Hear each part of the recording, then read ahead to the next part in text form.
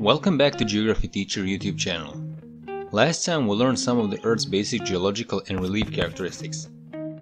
Today we'll find out something about its basic climatic characteristics. What is climate? What types of climates do we have on Earth? Which are the climatic factors? What is atmosphere and why is it important? In which ways climate can affect our lives? Stay with me till the end and find out. If you like this video at any point, make sure to hit the like button and subscribe to the channel for more informative content.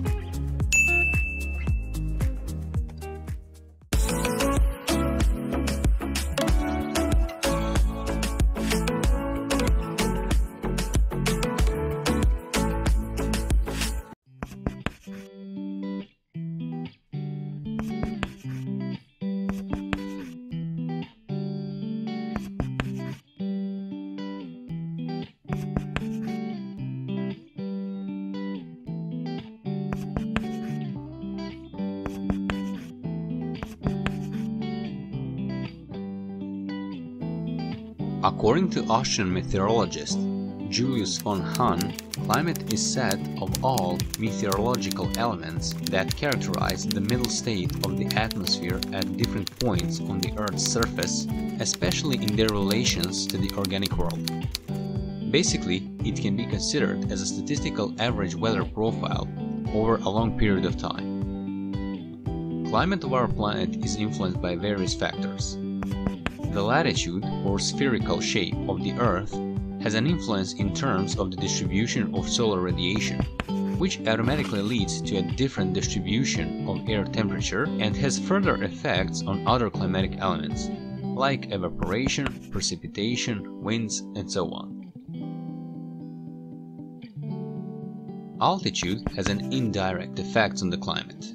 As the altitude increases, the air temperature and pressure drops, the wind often changes direction, and clouds and precipitation rise to a certain height and then begin to fall. The consequence of the influence of altitude is the existence of vertical climatic zones that are best reflected through the distribution of vegetation that changes with increasing altitude.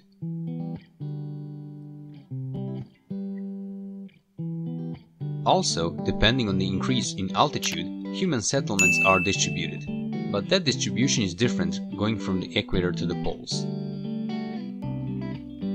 The layout of land and sea has a notable role in shaping the climate of some area. The distance from the sea reduces the effect of the sea on air pressure, which has a significant impact on air temperatures. An important climatic factor is the relief, which in addition to altitude can also influence the climate with its morphology. For example, some mountain ranges do not allow with their height warm air masses to reach the interior of the mainland. As another connection between climate and relief, we can take the sunny and shady sides of the mountain massif, where the sunny side is warmer and at the same time richer in moist soil and vegetation, which further have their own effects on the climate of that local area. Depending on their temperature, ocean currents can have significant effect on the climate of an area. For example, cold ocean currents result in frequent fogs. Vegetation, snow and ice cover also have certain effects on the climate. Vegetation, by its type and age, influences the daily differences in temperature. Snow and ice cover act as thermal insulators by reducing heat radiation, and with their albedo, they cause the reflection of solar radiation, which affects low air temperatures. Human influence can also change the climate through deforestation, building the settlements and artificial lakes, releasing greenhouse gases, and so on. Some climate factors have influence on global, and some of them are more influencing the local level of space. Taking into account geographical factors that have an impact on macroclimate, several types of climate can be classified. Depending on the level of generalization, climate types can be classified into simpler types and into much more complex ones. According to simpler level of generalization, there can be about 6 climate types like this. On the other side, if you want to take much more criteria, then there can be classified way much more than 6 climate types. One of the most popular criteria for classification of climates is made by Russian-German scientist Vladimir Koper. It is worth mentioning the division into climate zones established during the time of ancient Greeks. According to this division, the Earth can be divided into one hot zone, two temperate, and two cold zones, going from the equator to the poles. They differ in the alternation of the seasons.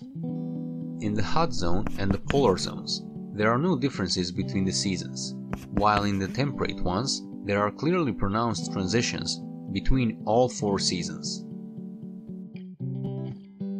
All processes related to the climate take place thanks to the atmosphere.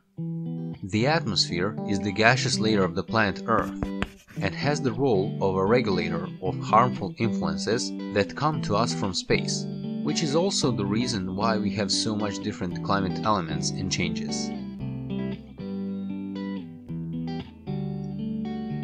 Now, let's see how climate can influence humans' daily life and activities. Climate is very important when it comes to organizing life. It can be a strong development factor, but also it can be a big development break. How can climate be a good development factor? This is very easy to conclude. It is enough that some area has enough precipitation, sunny days, moderate humidity, not too high and not too low temperatures in summer and winter without climate disasters. In short, all parameters of meteorological elements should be within the limits that do not endanger the normal life and development of people and their activities. A favorable climate is the most important when it comes to food production, and the complexity of agricultural production techniques depends on it. For example, if a certain area does not have a sufficient amount of precipitation during the vegetation period, then production will require special irrigations and maintenance techniques. An excellent example of that is Israel. It is a country that, due to its climatic conditions, was forced to save water, which resulted in creating the famous drop-by-drop irrigation system, which is considered as the best irrigation system in the world, and that is a positive result of negative climate influence. As for the temperature, it can significantly affect the position of the settlement. Like I mentioned, an increase in altitude leads to a drop in temperature, which would automatically mean that as the temperature drops, so does the population, because it is colder at higher altitudes. However, this is not the case when it comes to countries in the hot zone, where air temperatures are way much higher than in places north and south from the equator. In these countries, with the increase in altitude, the number of inhabitants is also growing, which is completely opposite in relation to the areas in higher latitudes. For example, civilizations of the Aztec, Maya and Inca were actually well developed at high altitudes in the Andes, which would be impossible if there were low temperatures. Settling down there was continued by Spanish colonists. There are some cities set above 2,000 and 3,000 meters from the sea level. Mexico City, with population of more than 12 million people, is at 2,300 meters. Bogota in Colombia, with over 7 million people, is at 2,660 meters. Quito in Ecuador has a population over 1 million, but the altitude of the city is about 2,850 meters. And finally, officially the highest capital in the world, La Paz in Bolivia, is at 3,660 meters above sea level.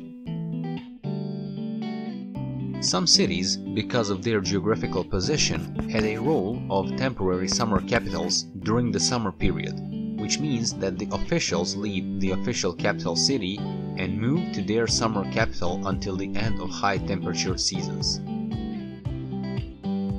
In India, the government was leaving New Delhi and moved to Shimla in Himalayas, but doing this was too complicated, so it was stopped. If you have more ideas on how climate can have effects on our lives and organizing communities, feel free to write it in the comments below. Thank you for staying until the end of the video. I hope you learned something new.